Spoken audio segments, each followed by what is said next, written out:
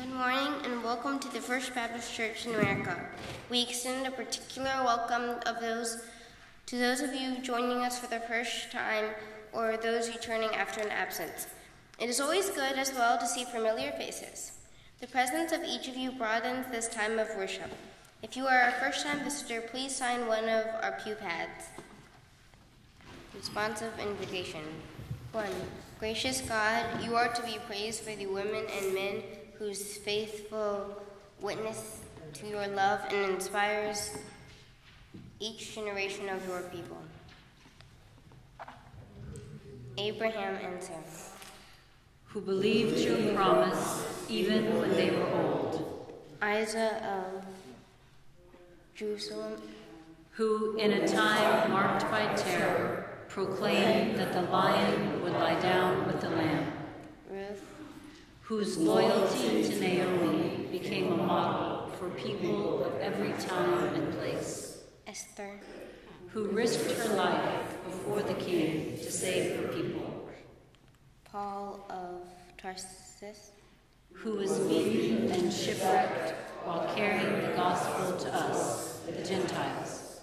Mary Magdalene, who ran from the tomb bearing witness that Jesus was alive.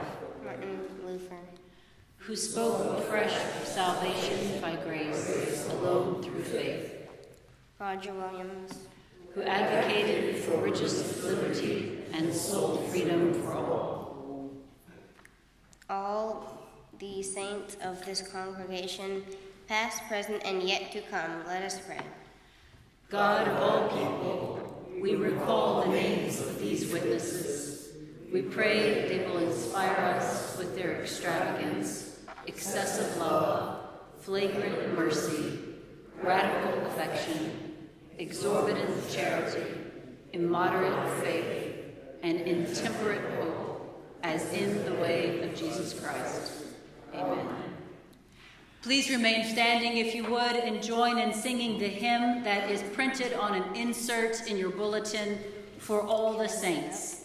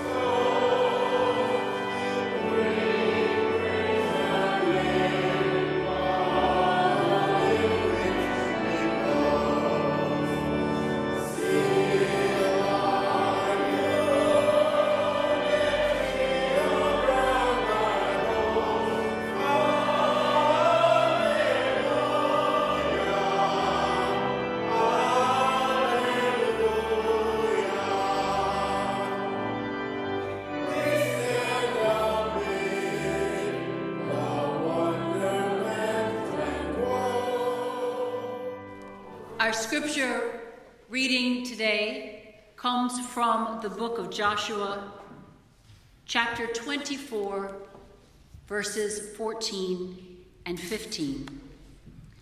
This comes at the close of Joshua's life as he is giving final instructions to the people.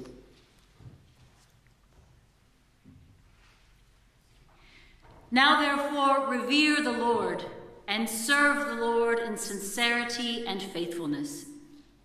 Put away the gods that your ancestors served beyond the river and in Egypt, and serve the Lord. Now, if you are unwilling to serve the Lord, choose this day whom you will serve, whether the gods of your ancestors served in the region beyond the river, or the gods of the Amorites in whose land you are living. But as for me and my household, we will serve the Lord.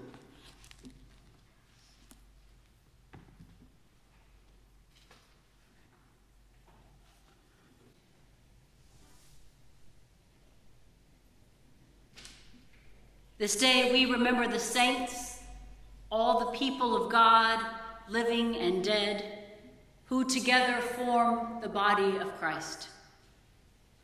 We remember and we give thanks for their lives.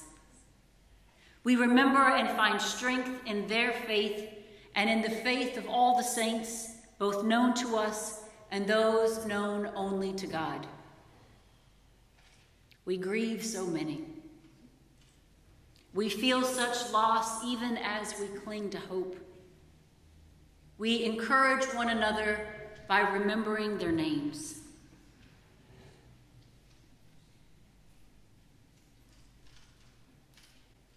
We have witnessed lives well lived and lives cut too short.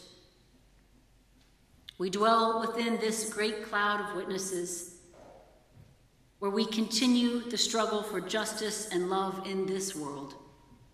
Still, we lament their losses. May their memories be a blessing and a light to our labor. All right, so we have some extra special guests up here. Welcome to Miss Colleen and Mr. Larry and to Amber. Now, some of you may wonder, why in the world do we have a dog in church? Can you help me out here? Why do we have a dog in church? A service dog in training. Oh, it's a service dog in training.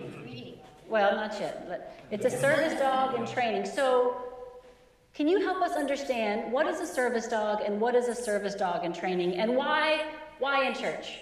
So she is a service dog in training, and she is learning how to be appropriate in all public places, including churches, because the person that might be paired with her might go to church, might go to Target, might go to the grocery store. So we take her to all the places that we would normally go, including church.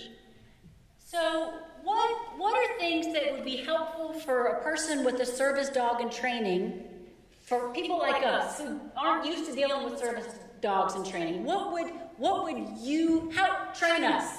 That's what I'm saying. And I'm sure our kids have ideas. What would a person who uses a service dog want someone to know? And what would be helpful for all of us? I mean, I see our kids are loving up your dog right now.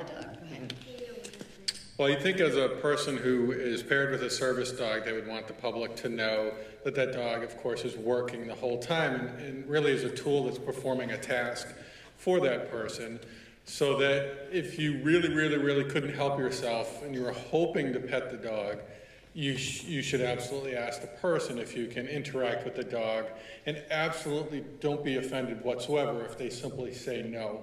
Because the dog really needs to completely focus on the person they're paired with at all times and not look to strangers for love or affection, because then they'll lose focus on the person they're paired with and not be able to kind of perform some of those duties for them. So even if what if it's a really cute dog? It's a really cute dog. In October of 1635, Roger Williams was banished from Massachusetts for harboring new and dangerous opinions.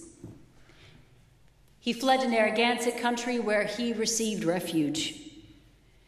And here he continued to develop these ideas into what we now recognize and enjoy as religious liberty and the separation of church and state. And friends, maintaining these ideals requires participation and vigilance. Coming up on 2 years now after the January 6th, 2021 attack on the U.S. Capitol building and on, in many ways, democracy itself, our nation has been taking stock. Congress and law enforcement continue investigations. Those responsible are being identified and held accountable. But we as a country are asking ourselves important questions. What have we learned? Where do we go from here? What does this say about us, and how do we prevent history from repeating itself? Those of us who are regular attenders here at First Baptist in America have been going through the book of Judges for some weeks, and it is not light reading. And I think what we have seen overall from the book of Judges is there is this repetitive pattern. There's this cycle that the people fall into where the people go their own way and they lose sight of God and they began to suffer and be oppressed. And then they wake up and realize it doesn't have to be this way. And they call out to God for saving, and God sends a liberator. And for a time, it works until the cycle begins to repeat. For now, we're putting a pause on the book of Judges. If you read all the way to the end of the book, it is one of the most horrific accounts of domestic abuse. It is Domestic Abuse Awareness Month here in October.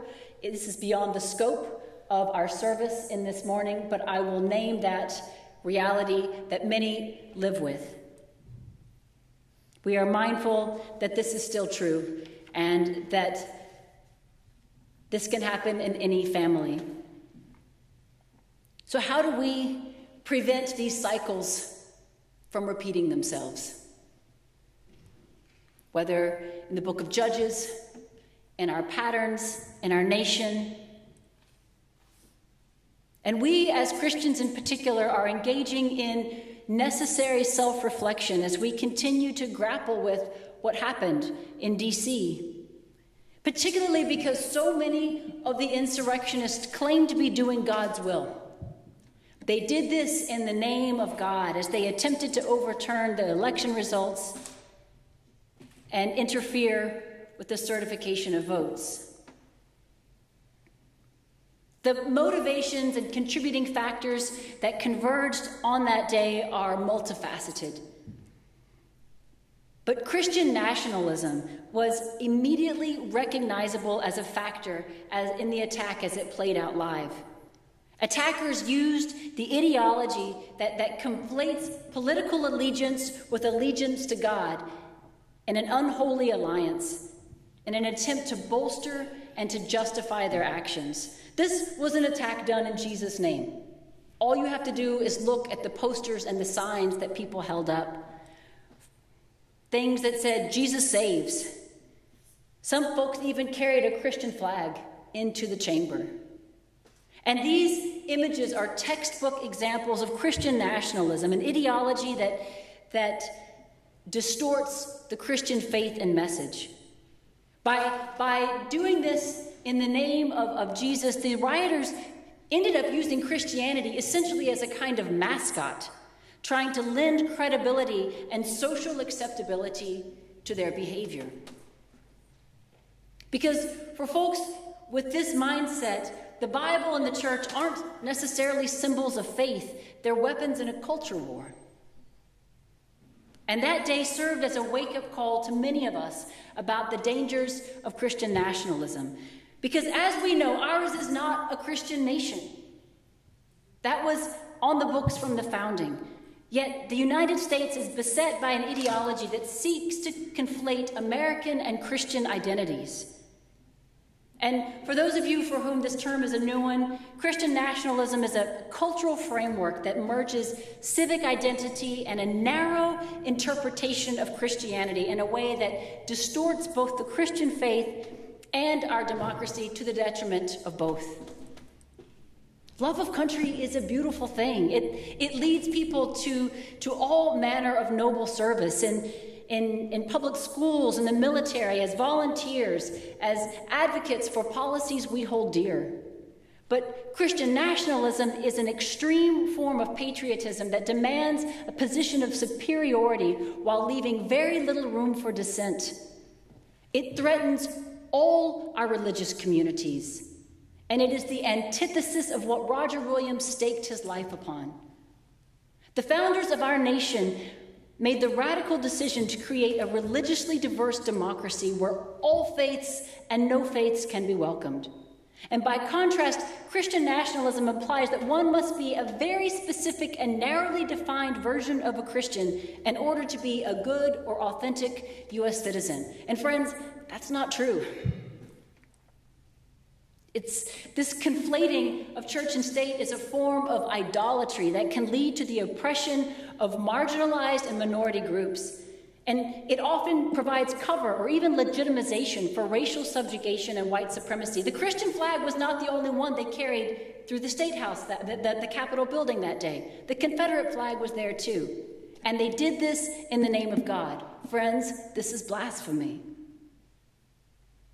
Our faith calls us to see the image of God in all people and to love our neighbors as we love our own selves. And as people in the church that Roger Williams founded, we utterly reject this damaging ideology. We are bound to Christ by our faith, not by our citizenship, not by our race, not by our adherence to a particular creed. Here, we are citizens in the realm of God. Our nation, our state, this church was founded on the principle of religious liberty. And Baptists were early dissenters against the colonial Protestant establishment, contending that faith cannot be coerced. Roger Williams went to profound lengths to ensure this liberty for all people, including those whom he disagreed with utterly theologically. He notoriously declared that what forced worship stinks in God's nostrils. All people ought to be free to make their own choices regarding their beliefs. And in spite of what you might have heard otherwise, ours is not a Christian nation. Thanks be to God. This is a good thing. It's a good thing. It is, our God wants people who make a willful choice to follow God. In his final rousing message to the Israelites before his death, Joshua proclaims that one should choose who or how one serves. And Joshua encourages his brothers and sisters to follow God, but he doesn't force them to do so. He declares his own intention. He says, "As for me and my own house, we will serve the Lord." And then he leaves room for others to make their own determinations. Choose you this day whom you will serve.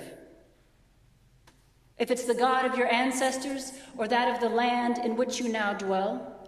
Thousands of years later, Roger Williams labored to make such a choice possible. Choose you this day. Friends, we still have that labor, still have that task, still have that choice. Not all Christians believe the same way, and that is okay. It is all right. That's why we have plenty of churches singing different kind of hymns. Government sponsorship diminishes our faith. It doesn't bolster it. I mean, why did Roger Williams leave organized religion? Because he felt that once it had been married to the state, that it lost its legitimacy on earth. In addition to being harmful for minority faiths, government-sponsored religion isn't really even good for the religion that it endorses, because the state tends to only magnify the elements of religion that it agrees with, while suppressing the voices and perspectives of the faith that criticize the state. And once you have aligned yourself to the power in the state, it's a lot harder for the religion to criticize that government. Some of the greatest abuses throughout history have come from places where church and state, religion and state were not separate. And in fact, some contend that because we have this wall of separation here in the United States, this leads to far more people going to worship and believing in God and holding religious values. The Rabbi David Saperstein has said that one of the greatnesses of America was precisely in separating church and state, and that protection of religion has allowed religion to flourish in this country with a diversity and strength unmatched anywhere in the democratic world today. We don't have any second-class faith in this country. We can live together in religious pluralism and civic harmony without sacrificing our respective beliefs. We don't have to agree with a neighbor theologically in order to serve alongside them or to lend them aid. Frankly, we're better for our differences. This lively experiment of religious liberty, however, must be sustained with intention and effort. It doesn't just perpetuate itself, friends. And in particular, we as Christians have a burden here. We have extra work to do when the name of our God and our faith is being used in ways that are counter to our own beliefs. The way that we tell our history matters, particularly the stories we tell about our beginnings as a nation and its ties to religious liberty. So it is up to us to reject distortions of our founding narrative, of our faith, to call this out, particularly when it inspires acts of violence and vandalism, intimidation, and hate crimes. So often, those who embrace this distorted view of Christianity, this Christian nationalism, tend to use the language of religious freedom in describing their efforts to prioritize Christianity and give it special protections. We need a renewed commitment to protecting religious liberty for all of us, not just for a privileged few. And rules that prohibit government sponsorship of religion are safeguards for religious freedom, not acts of religious discrimination. And if we don't do the work as people of faith to call this out when we see it, if we don't distance ourselves from this misuse of our faith for political reasons, we risk tarnishing our faith's reputation and distorting the gospel beyond recognition. We cannot take religious liberty for granted. It is a freedom that people around the world do not have. We cannot take faith freedom for granted, particularly in the time when many civil liberties are being threatened. This is something that we have to fight for in each generation. This is our work to do. Again, Christianity and Christian nationalism are very different things, operating in fundamentally different ways.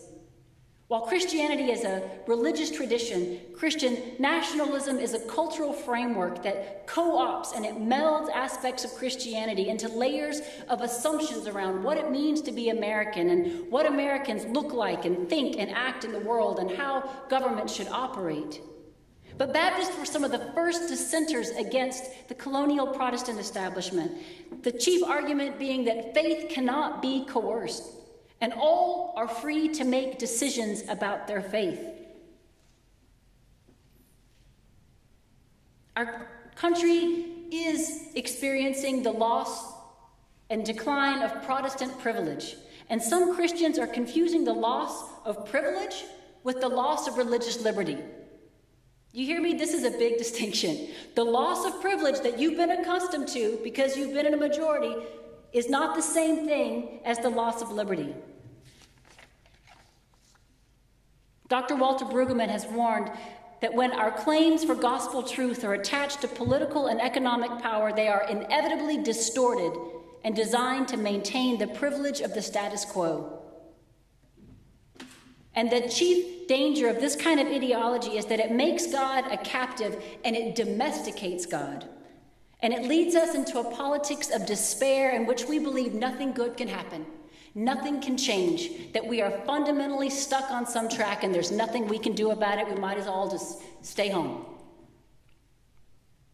However, Dr. Brueggemann goes further, saying that what the freedom of the gospel that God does permit us to imagine is that there is hope and possibility that we will fashion new policies and new relationships that are beyond any one particular vested interest. So this is going to take some work on our part.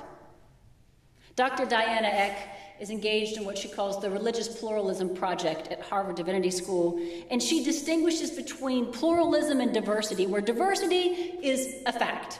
It's demographics, where people who are different live in close proximity. But pluralism is intentional. It's a positive engagement that includes respect for other ideas, identities, and it has a relational element to it. It has, further than that, a commitment to the common good. Pluralism as a civic concept with a theological dimension of perhaps interfaith cooperation suggests that we don't have to agree with our neighbor on things like creation or even salvation to serve alongside them and to give others aid. So while for centuries political philosophers believed that for democracy to succeed, societies had to be religiously homogeneous. But the founders of this nation built something that no one else could have imagined, a proactive, religiously diverse democracy. And this was on purpose. It was intentional. So while there are those who would double down and insist that ours has always been founded as a Christian nation, We would do well to remember our founders wanted to create an accepting form of democracy with religious liberty. We aren't so much a melting pot, friends, as we are a potluck, where everybody shows up and brings their own dish, having a big welcoming table, each taking care of the needs of one another.